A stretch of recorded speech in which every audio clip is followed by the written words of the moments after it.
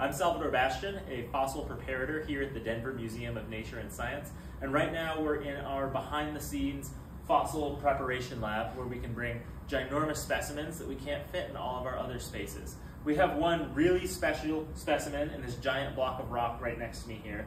This is an exceptional Triceratops discovered 2 years ago in North Dakota by our intern Casey Thader and collected this year by our team here at the museum. This block was 5.4 tons, or almost 11,000 pounds when we got it out of the field. It got much larger than we thought it would be.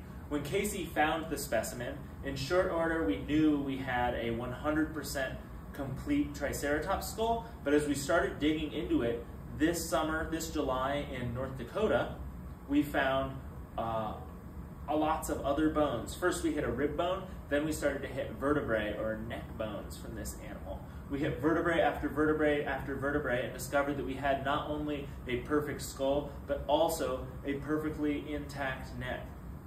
Next, we ran into a perfect jaw, which we've since removed from the jacket and is on the table to the left of me here.